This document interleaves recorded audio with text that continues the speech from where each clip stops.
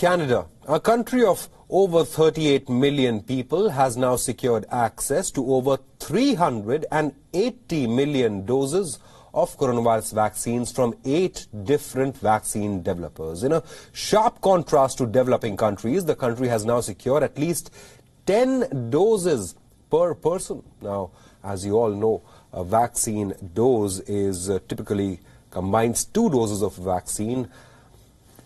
And now Canada has secured at least 10 doses of vaccine per person. The country has secured up to 76 million doses from Novavax developers, another 76 million from Pfizer, 40 million from Moderna developers. Canada also announced its plans to take 1.9 million doses from COVAX.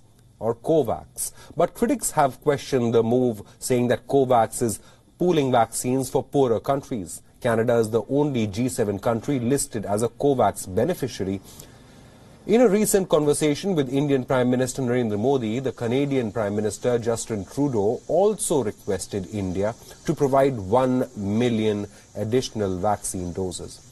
Despite huge orders, Canada has only vaccinated 3% of its population, which is one of the lowest rates among developed nations. Canada's vaccination campaign hit a roadblock after Pfizer temporarily reduced deliveries of vaccines outside of the United States, as it is now renovating a factory in Belgium to boost capacity.